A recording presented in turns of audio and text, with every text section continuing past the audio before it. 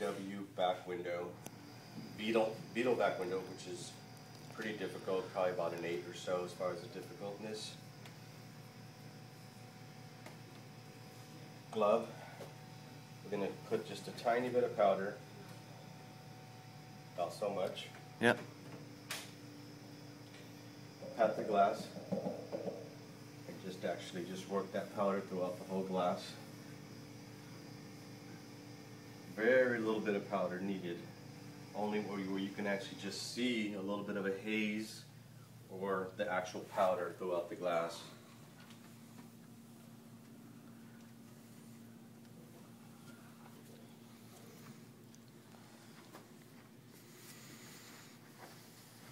Now we're going to put a nice little wet stripe from one end to the other. And that's just a little bit of wet towel. Just a wet towel. Don't have to squeeze. You don't want the water running into the actual just to make areas. the film. Just the film tack on, yep. stick.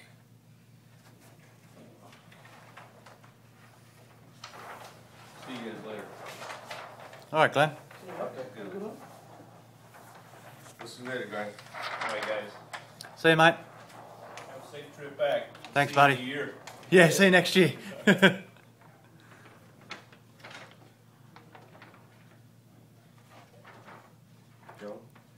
Make sure all edges are covering. You actually leave your edges long. These are going to actually be utilized later on, so you want to leave it long. Okay, that was going to be my question, because a lot of blokes are going to ask, why have you got so much film there? You want to really tack the center.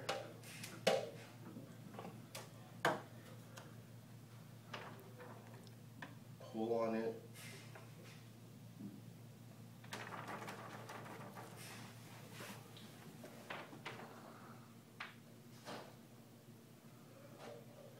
You'd be surprised how much that actually makes a difference to do that, you know. You can cut the excess off, but you want to leave it longer on top and bottom. Okay. Sides, or you can actually trim it down.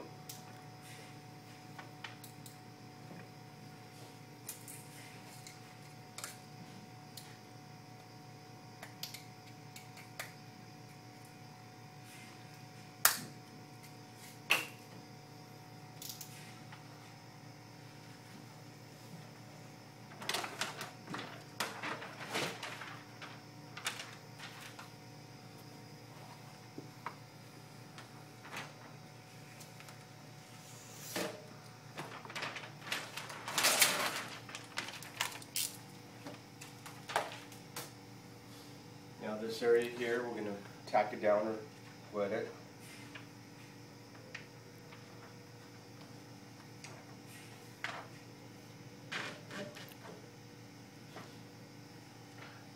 And this film, that's HP Supreme 22, right? Yes. Okay. HP Supreme 22, yes. Yeah.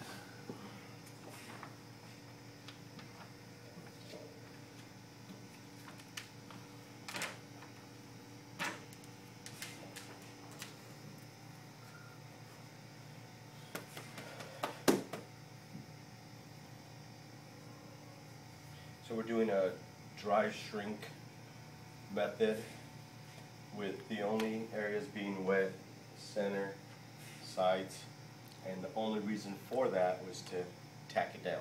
Okay. Tack the centers, tack the sides. The rest of the film is actually very loose, very flow. Movable. Movable, yes.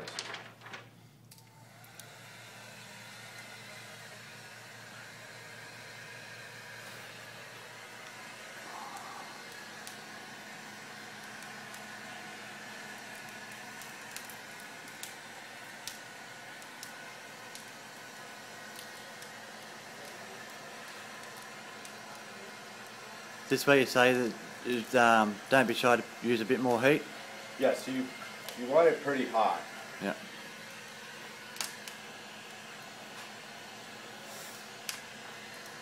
I actually have this set at 1,000 degrees, which I'm not sure what it would be. So were you just pulling on the bottom of the film when you were heating that then? Yeah, right now I just pulled away. It started tacking there, so I just pulled it back out so it wouldn't crease. Okay.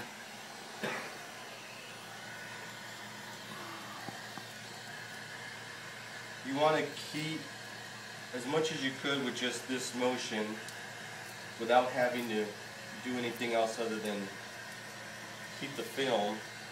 When you get to this area here, of course it's where the more curvature to the glass. So this is where I actually have a different technique where you actually pull and heat and shrink all at the same time. And this is the technique you use for extremely curved glass. Windows. Yep. Okay. Correct.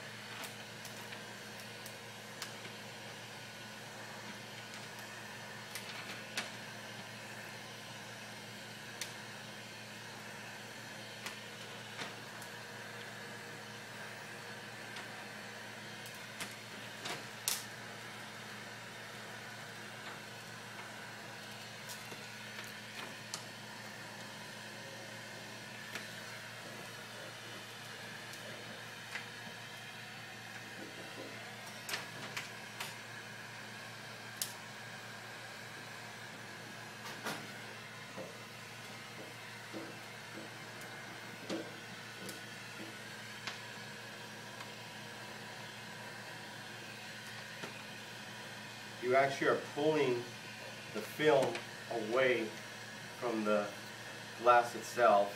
So you're actually picking up to pull it, pulling it out, heating it. Yeah. You can actually see it shrink, and then you actually letting it collapse back onto the glass. Okay. Once you let it collapse back on the glass, you can see that that area has been shrunk, and you can move on to the other area that needs the shrinking.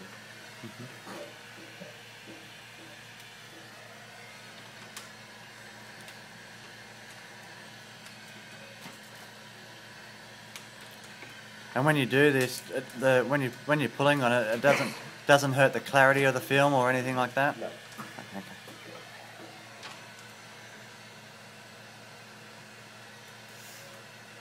The film is very sensitive when you're doing this. You do got to be careful. But you can feel it when you're pulling on it. Well, you can actually see more of the heating, the actual shrinking, than you can actually feeling it. But yes, you're actually stretching it. Yeah. In a sense.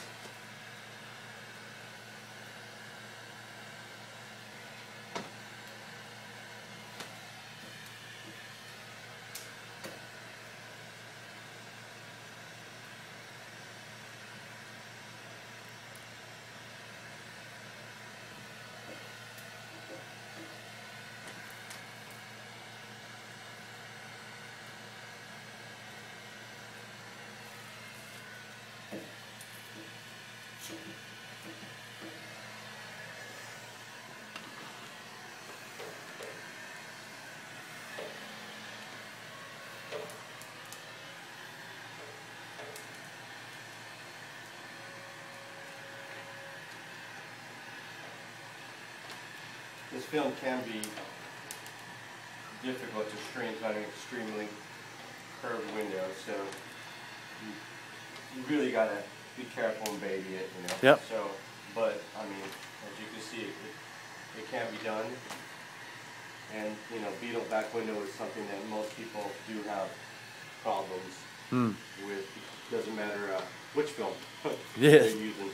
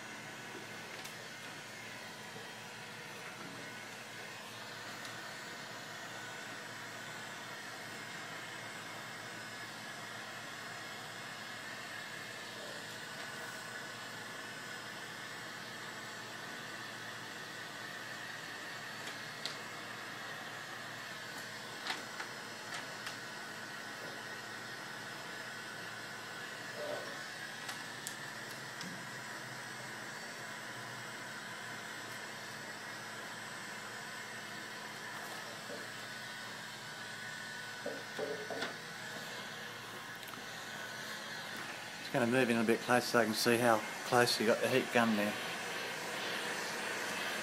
Probably